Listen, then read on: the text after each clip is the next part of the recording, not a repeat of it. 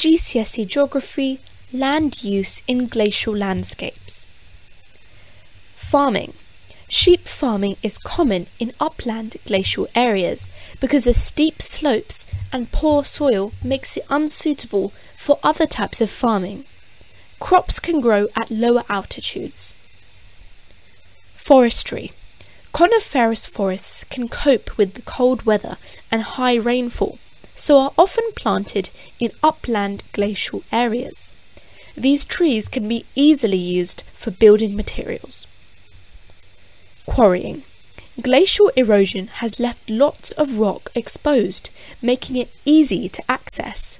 Glacial landscapes are often quarried for slate, granite, and limestone to use for construction. Tourism. Glaciated areas have dramatic landscapes, making them attractive for tourist hotspots.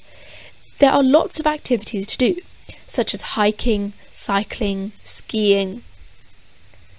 Thank you for watching. If you found this video helpful, be sure to subscribe, and for more advice, follow me on Instagram at NoWaffleGCSE.